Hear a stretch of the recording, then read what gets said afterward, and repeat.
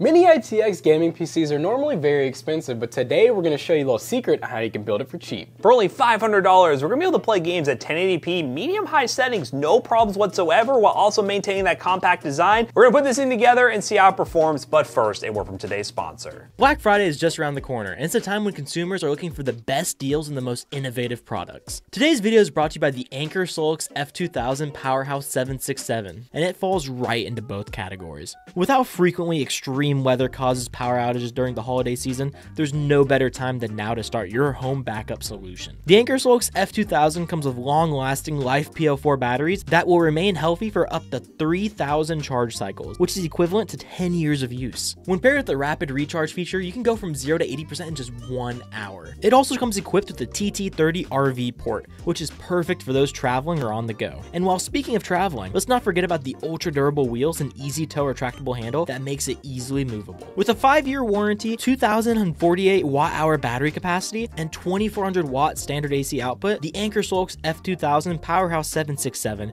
is built to last and provide efficient power when you need it most. If you're interested in buying one today or in learning more, check out the link in the description down below. Big thanks again to ASRock for sponsoring today's video. Now, let's get back to it. Alright guys, so to kick things off, we have the Ryzen 3 4100 4-core 8-thread, and this is just such a great CPU because it is $64 brand new on Amazon. It's literally in the box with a stock cooler, and it is going to be similar to something like an i3 10100F, and just like the i3, it does not have Gen 4 support, meaning don't buy a Gen 4 SSD, and also this case we're going to be using only has a Gen 3 cable, so it really works out perfectly. And for the motherboard, we have a B550 ITX. Now, keep in mind, you do need to make sure that you do get an ITX board. This case only fits those, but this does have Gen 4 support. It is a really nice board. It actually has 2 RAM slots. It has 2 4-pins for the CPU, so you could go with a much higher end build. And if you wanted to have Gen 4 support, you could get something like a Ryzen 5 5600. Now for the RAM, we have this Teamgroup T-Force Vulcan Z 16 gig kit. This is 3200 megahertz. It's going to be running a dual channel. It's going to look really good because this case, you don't really see a ton in it, so we didn't want to pay extra for RGB RAM. And for the SSD, we have this Crucial PCIe Gen 3 NVMe SSD, and this is an M.2 form factor, so we don't have to worry about running those extra cables. We can literally just plug this straight into the board, and it's a whole terabyte of storage for very cheap. Now for the graphics card, we chose the GTX 1660 Super, specifically a used Zotac model, mainly because it's a really good card that works well in Gen 3, so we don't have to worry about any Gen 3 bottlenecks here, and it has 6 gigs of VRAM to where you'll have, well, enough performance under the hood to play the latest AAA titles on medium settings and also those esports titles on higher settings.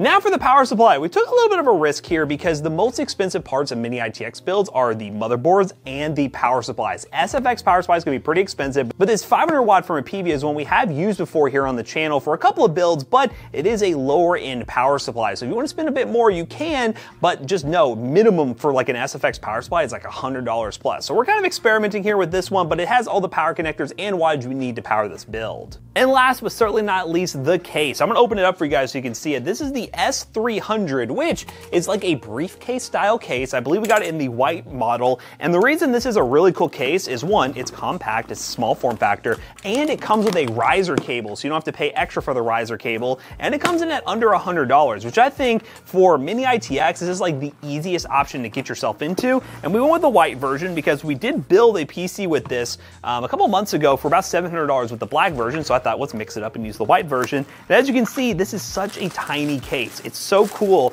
They can fit so much performance inside this thing, and theoretically this could fit in like a suitcase or something if you wanted to travel with it. It comes with this nice handle for durability, and yeah, decent airflow all the way around. We wouldn't really recommend going much higher than the Ryzen 3 4100. You can, but definitely go for another aftermarket cooler. You'll see the temperatures when we put this thing together. But I'm very excited to put this thing together and see how it performs, because for $500 mini ITX, you don't normally hear that. Let's put it together and see how it does.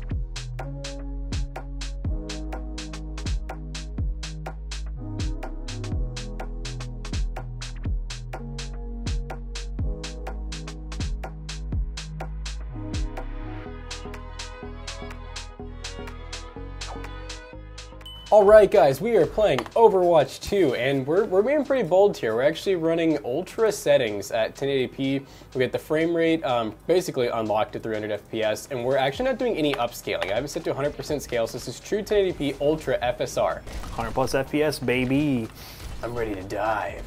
I'm ready to dive. And those temperatures are looking good. I know we mentioned if you do go with like a higher end CPU, you might have to add some low profile fans to the case. We've had that happen with a higher end CPU, or you can get one of those like aftermarket low profile coolers instead of the stock cooler that only have like. I think it's just the cooler, really. Yeah, it's normally just the cooler that's limiting. So you can get a different cooler if you want to, but obviously with this configuration, a 4100 is only pulling 1920 watts, and we're under 60 degrees Celsius. And the 6060 Super, even the GPUs, they're fine. They have plenty of ventilation. Go ahead, Reinhardt, demech me. That's all that'll happen. I will become Baby Diva. Oh. Baby Diva. Oh god, Hanzo can headshot me here. If you do want to spend a bit more money too on a higher end GPU, you can get like a 3-fan card as well. There's room for bigger GPUs in this system. We have like a little compact 2-fan card. The size of a GPU. Yeah, for sure. That's what's great about this case, the little dual chamber design, and that's how you're able to fit so much in such a small package. Oh, that's a bad ult. Freaking Ryan, man. Just ate my ult. Oh. So try me. My healers are just healing me so much, and I really have to like play. And just do this thing. Oh. My god. Oh. Ha! Ha! Baby Diva. Ha! Baby Diva. This is a good experiment of this power supply that is technically a pretty low-end power supply, considering all SFX power supplies are really expensive, and that's the only one that's somewhat budget-friendly, and so far it's doing good. I mean, this system is pulling, let's see, 200 watts from the wall right now, so definitely got more wattage to work with, and I feel like that's a good rule of thumb. If you're going to take a risk on a budget power supply, definitely just don't push the wattages. As long as you're well below the actual rated watts, you're normally going to be fine. Dude, I'm so tired of this Mercy just rezzing people. Where do you think you're going? I'm gonna chase you back to your spawn. Yeah, look at you, Bye-bye. Bye-bye now. Hit my butt. Nerf this. Nerf this, nerds. We got one. And I can't wait for Mercy to res them. Mercy, I swear to God. Yeah, Mercy. Res that. Oh. And now I'm gonna die. Now your baby. Bruh. Bruh. Oh, yeah. Oh, wow, look at your teammates. They're with you. Do not let this Mercy res, man. Yeah, buddy. Yeah, the game goes on. But Greg, you can't even hit me if you wanted to, fam. You can't even get to my level. Ow. Ow. Oh, wow, you got crap. ejected. Did he actually hit those shots? He did. Yeah, go ahead, try to hit me. Come on, hit me. Come on. Ow. Oh. Oh, soldier boom pack.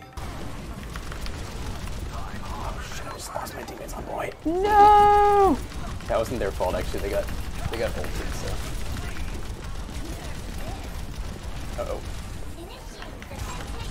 Ah! Oh, I forgot about Diva mech damage. Dude, that does so much. Oh no, they got rezzed.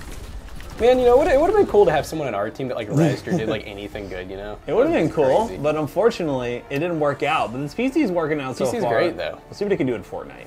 Well, thanks to Fortnite, I am slowly plummeting randomly at the end. But you know what? It is what it is. We are on high settings. I'm going to drop these down to medium. We're on balanced TSR. We'll see if the stuttering goes away. I have a feeling it's TSR causing the stuttering right now. And it is a budget CPU, so we'll see here. Oh god, it's stuttering so bad. This is our first game, too. A lot of times we notice Fortnite just loves loading in those textures the first couple of games. Yeah, so we'll land here and see. I think this, once the CPU usage goes down from 100%, and when it hits 100, we definitely start chugging a little bit. But we're on DX12, which is optimal, but not as optimal for, oh goodness. All right, this is where I die because of lag. Oh goodness. Ah! Please! Oh. Yeah, definitely some stutters. Not ideal. I would say maybe with this update, you really want a somewhat newer CPU, because I mean, the last few times we've tested this game on this new update, we've been running relatively newer hardware. But so far, acting a little chunky here with this 4100, so we'll see if that gets any better. It's acting strange, you know? It doesn't seem right. Yeah, if it doesn't run great, we'll probably run it back on like DX11. Maybe DX12 just does not like. Can't even try performance mode and just see what happens. But we'll go and land. We'll see what happens. Let's go. Hey. Hey. Are you over there? Really? Okay. Oh! Dance for me! Like the Boogie Bomb's like one of the most OP like things in the game. It is. It literally renders someone useless. They're being shot from behind now. Yeah, I know. Oh! That's a banana!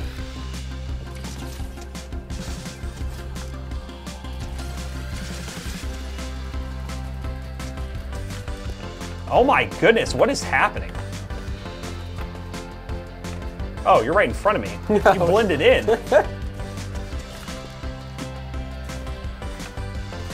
Saw it. Yeah, I would say it's a playable experience. It's probably just down to optimization with settings. Definitely some stutter here and there. But again, we're talking about hardware that would be more in the like $400 range using micro ATX parts. So budget PC gonna budget PC, especially in Fortnite because it can be so up and down. Oh, he is a predator. Shaggy Snacks 420. What a real name. What a great name. That was a real guy right there. Terrifying. But hey, you know what? Fortnite was okay. Not an amazing experience. I'd probably dial back to DX11 or performance settings on this PC if you want a really locked high refresh rate experience. But so far, pretty solid for this compact little computer. Let's play some more demanding titles and then wrap this video up real quick. Okay guys, we just got done testing Little Fury over here, and this PC did really well for the price, and considering that we did use something a little older like the 4100 with the 1660, it was actually a pretty good pairing. But obviously your esports titles where it's going to be really utilizing those newer CPU cores, those are where you might want to change the CPU out. Yeah, upgrading to a higher end CPU like a 5600 would be a good option, and as you see from the other games we tested, it is a budget PC in the sense that it's only going to be great for lower end games. But yeah, upgrading this CPU to something like a Ryzen 5 5600 would be a good option if you're wanting to get better performance. But with higher end games as well, you could get 60 FPS on lower settings, but ideally this is an esports machine that has a solid upgrade path and the portability. I mean, you can't really complain about how small this computer is, and for $500, I think it's great for those looking to get into mini ITX on a budget. So if you want to build this yourself, check those links in the description down below. They will be affiliate links, and they will help us out. Let us know what you think of this form factor and this case in particular, because I'm very fond of it, and I wonder what the maximum potential is of a case like this.